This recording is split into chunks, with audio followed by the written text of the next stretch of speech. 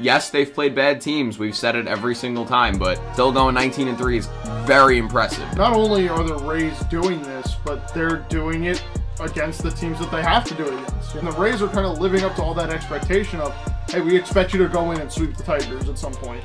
We expect you to go in and beat the Nationals at some point. So everyone should be sweeping the Athletics. When you do play these bad teams, you want to take advantage of it. Say they were, instead of 19-3, they were 14-8. That would look a lot worse than 19-3 does, especially playing the bad teams.